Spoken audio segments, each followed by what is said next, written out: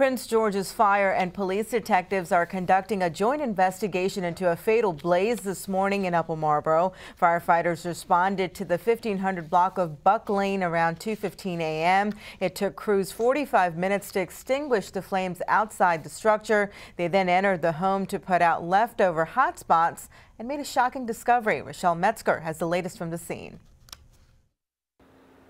The early morning fire may be out, but burning questions remain surrounding a body discovered among the charred debris of this abandoned home on Buck Lane. Fire investigators have concluded their on-scene portion of the investigation. They determined that they found some evidence that homeless people, vagrants, or squatters had been occupying the abandoned home. They don't know for how long, and they didn't get into what type of evidence, but they do believe there were some people there living in that house. As you can see, this home is completely gutted with many of the charred remnants laying out here in the front yard. This here was a beam that was once part of the ceiling. Officials believe this fire may have been burning up to an hour before anyone even noticed.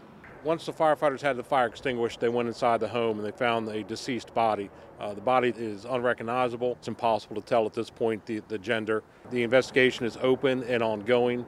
So they don't know if it was someone just trying to stay warm or if it was intentionally set? At this point, they're not looking at anything suspicious. So we are looking towards an accidental cause of the fire, but it's still necessary to have the autopsy results before we come to a conclusion about what might have caused the fire. We know that some of the neighbors or law enforcement officers in the area said there may have been as many as two people living there, but only one person was found. Can you confirm reports that say this is not the first time there's been a fire at that location? That's true. We were out there earlier in the year for a fire, a significant fire, but it was extinguished, and that house was boarded up. Now, right across from where all this happened are CSX tracks. Because investigators were working so close by, train traffic was stopped, but has since resumed. The body is now with the medical examiner, who will be tasked with piecing together the remains to figure out exactly who the victim was and how he died. In Upper Marlboro, I'm Rochelle Metzger, CTV News.